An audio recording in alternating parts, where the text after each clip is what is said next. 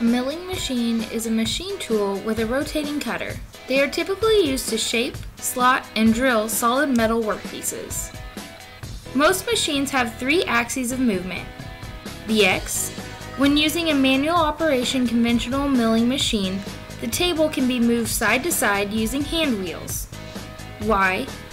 The saddle is used to translate in the Y direction. And Z. The spindle holds and rotates the cutting tool. It is housed in the mill head, and it moves vertically along the Z-axis. A lever-operated quill can provide rapid vertical movement such as needed in drilling.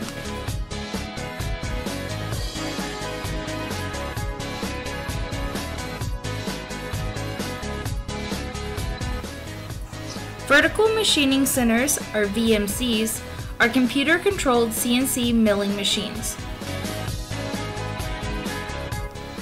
Movement is similar to those of a conventional machine. Movement is provided by sliding along rails.